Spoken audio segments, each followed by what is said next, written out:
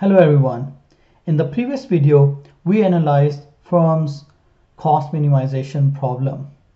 A firm tries to maximize its output subject to the cost constraint, as can be seen in this graph where the ISO cost line is tangent to the ISO quant curve that provides the point of equilibrium, and the firm hires L1 star of labor and K1 star units of capital.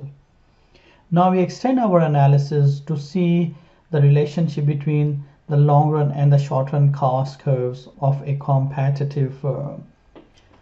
Let us start with the ISO quant map. We know that the higher the ISO quant curve in the map, the higher is the level of output.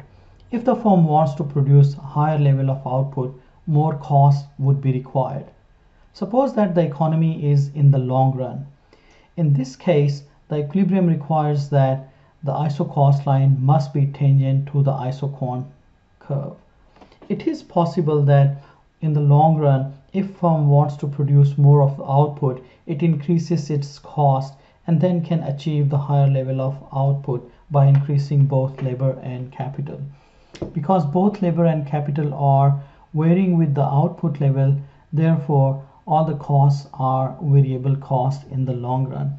If we join the equilibrium points, we can get what is called the output expansion path. The output expansion path shows the combination of labor and capital such that the cost is minimized given the output firm wants to produce. As we see that the higher output requires the more cost, therefore we can draw the long run cost curve. Now suppose that the firm is in the short run and there is a constraint on capital, that the capital is fixed. The firm has to produce output level Q naught with the capital fixed at K naught. In this case, what we observe is that the tangency condition meets at the point where the long run equilibrium exists. This implies that our long run cost and the short run total cost coincide. What if the firm wants to produce Q1 level of output in the economy? If the cost constraint is there with the capital fixed at K1 in the short run, again we see that the short run equilibrium and the long run equilibrium coincide. So our short run total cost and the long run total cost would be the same. We can show it as another point B on the curve. And likewise for the third case, where if the capital is fixed at level 2 and the firm wants to produce output level Q2 in the economy, the short run cost and the long run cost would coincide with each other, would be the same. So this point is mentioned as C in the long run total cost curve. Now suppose that the firm wants to produce output level Q naught. However, the capital constraint is K1. In this case, the firm is not able to produce higher level of output. Thus what we observe is to produce Q naught level with capital K1, there is a constraint such that firm has higher short run cost, which is shown in the right panel where we have the short run cost curve for output level Q naught given the capital level K naught, which is when the economy is in the long run and the constraint is K bar 2. So this point A here in the picture represents the equilibrium in the long run as well as the short run when the firm requires K bar 2 both in the short run and in the long run such that the tangency condition is met. Now suppose that the firm wants to produce output level Q1 in the short run. Because the capital is fixed at K1 bar, we observe that the point of tangency holds for both the short run and the long run curve.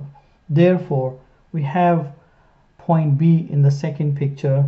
So we draw a short run cost curve such that the long run cost curve touches the short run total cost curve at point B. This is corresponding to output level Q1 when the capital is fixed at K1 bar. Finally, what if the firm wants to produce Q2 output in the short run? Again, the capital is fixed at level K1 bar. Because of this constraint, the firm is unable to produce at the point of tangency, which holds for the long run equilibrium. Therefore, we observe the short run costs are higher than the long run costs. The equilibrium would take place at point C, which is represented in figure 2, where we see that the long run total cost and the short run total cost touch each other at point C. From this analysis, we see that there is a unique point on the short run cost curve where the short run cost and the long run total cost are the same. Thus, we can consider the long run total cost curve as the lower envelope of the short run total cost curves. To find the short run average cost, we divide short run total cost by quantity. For the first short run total cost SC naught, we get the short run average cost curve as SAC naught, and point A represents the equilibrium in the short run as shown in the first panel of the picture. Then we see that for the second case, output level Q1, the short run and the long run total costs were the same. That means that we would have short run average cost curve and the long run average cost curve same as at point B, which represents the minimum. Then we can draw our third short run average cost curve, SAC2, the equilibrium point C as shown in the first picture here. We now observe that we have situation where the short run average cost and the long run average cost curve must be the same.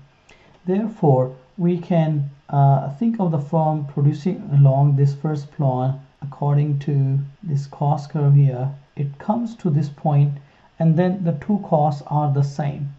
If the firm uses the first plant, then the cost would be the same as from the second plant. But if it produces further and goes along the short run average cost curve not, then the cost would be higher.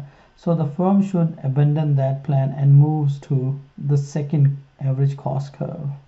Then it moves along that curve until the point where the two average cost curves are intersecting each other, and onwards it then moves along the short run average cost curve too. Now we see that the long run average cost curve becomes the lower envelope of the short run average cost curves. And if we have several short run average cost curves, the long run average cost curve is a smooth U-shaped curve. Now we derive the long run marginal cost curve. First, we draw the short run marginal cost curves that will pass through the minimum of the short run average cost curves. We have SMC1. We see that the firm was producing at point A. So corresponding to this output level Y0, we observe that marginal cost is MC0 and the point is denoted by E0. Likewise, we draw the short run marginal cost curve 1, which passes through the minimum of the short run average cost curve 1. And the intersection point is denoted by E1. Finally, for SAC2, we have SMC2, and corresponding to point C, we observe that the short run marginal cost is equivalent to point E2. Now we got 3 points, E0, E1, and E2, which represent the short run marginal cost curves. If the firm have to produce output Y0, Y1, and Y2 in the long run, then the marginal cost firm would face would be equivalent to the value corresponding to points E0, E1, and E2. If we have several short run average cost curves and a family of short run marginal cost curves, and we take all those points, then by joining all those points, what we observe is the long run marginal cost curve of the firm. So in this way, we have seen that how we can establish a relationship between the long run and the short run cost curves. The key point to remember is that the long run total cost curve is the lower envelope of the families of the short run cost curves. Likewise, the long run average cost curve is the lower envelope of the family of short run average cost curves. This completes my analysis of the long run and the short run cost curves. Thank you very much.